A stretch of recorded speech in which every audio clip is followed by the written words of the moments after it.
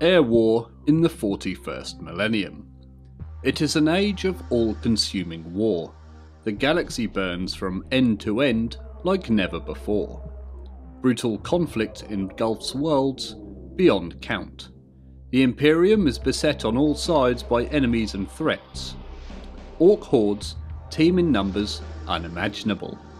Traitors besiege the worlds of mankind from within and without. Forces as old as time stir from their slumber on planets long thought dead. Young, vibrant enemies build empires that encroach upon the borders of the Imperium. Across every sector, in every theatre of war, the forces of mankind battle ferociously for survival against these threats and more. From the cold depths of space to the blazing hellscapes of irradiated deserts, from the baffling hearts of hollow worlds to the crushing depths of chemical seas. Nowhere in humanity's vast dominion is free of battle. War rages unending on every front. It is the only constant. Air war is a vital element within all of these ongoing struggles. For when the skies are dominated, control over the land below soon follows. This is the ancient logic of air war, a truth mankind knows and holds sacred. Knowledge imparted down long millennia of warfare, but sadly, knowledge often tested and found wanting. Air superiority is often only fleeting. The respite it brings to ground forces all too brief. All too quickly, the enemy rallies its strength, and the tide of war and fortunes of those fighting changes once more. All across the Emperor's realm, desperate aerial combat is fought. Wings of fighters and bombers sally forth from ground bases and void ships in relentless waves, adding their meagre strength to that gone before them, hoping against hope to tip the balance in their favour and gain some minuscule measure of supremacy that might lead to a lasting conquest. From sprawling hive world to desolate ocean worlds, from lush agri-worlds to lifeless gas giants, valiant pilots seek to conquer war zones that ground forces could never hope to claim. War zones that in most cases ground forces could never even hope to survive. Whole fleets of combat aircraft are committed to the fray.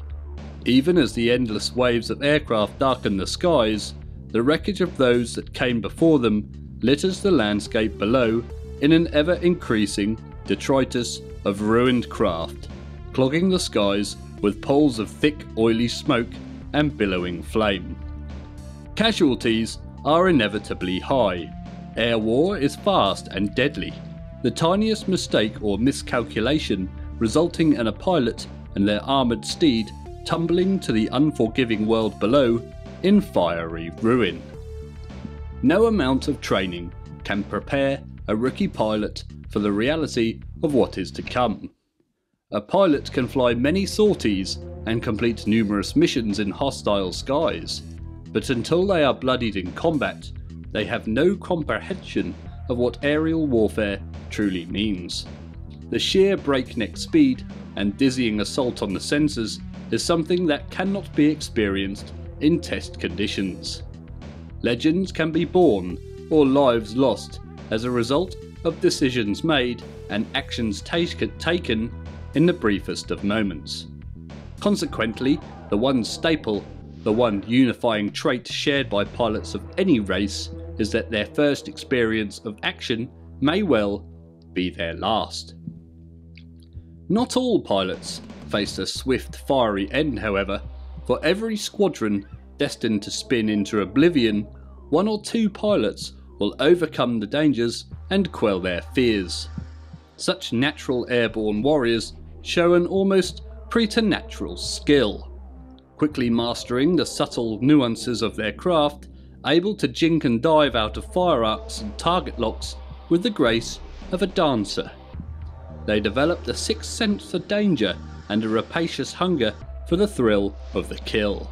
With every enemy callously dispatched, the reputation of the aerial killer grows and becomes more fearsome among friend and foe alike, growing until the pilot becomes lauded as an ace.